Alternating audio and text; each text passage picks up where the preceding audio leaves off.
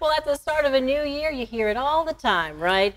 New year, new me. It's a high bar. I'm still working on my resolution, I tell you. But we do know one of the most popular New Year's resolutions is what? Losing weight. And really for good reason. It all comes as obesity is becoming more common all across the nation.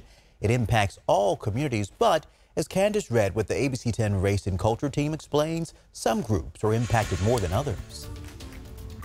Stay focused, stay present. Clifford Hutchinson helps people get fit. My approach to training comes with challenges and getting clients to not only get better mentally, but also physically and spiritually. He owns Lion Athletics in Sacramento. We do functional training, we do full body service where we help clients with weightlifting, cardio, but we also offer food plans and just make sure that we're giving them an opportunity to be better and healthier. Lion Athletics offers group and personal workout sessions. Clifford says it's all about promoting healthy communities. Lion Athletics really, for me, represents my opportunity to teach people how much of the lion heart they possess, how much of that beast mentality they have, and how they can activate those things to, in fact, become a better version of themselves.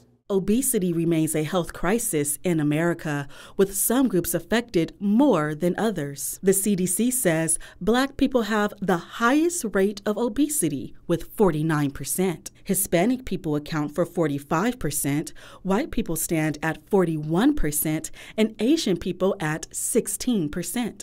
I think how we're going to be able to attack obesity, or at least provide assistance towards the battle, is by educating and giving people the information that they need to be successful. One is what to eat and how to eat, and then two, being active. I gained a lot of weight due to COVID, just sitting at home, and I just was unhappy with my body. If you feel comfortable with your feet, good job. Tasia Miles, Rebecca Jean-Pierre, and Kia McGuire started the new year in the gym. They say working out is now a way of life. I have dropped almost 20 pounds.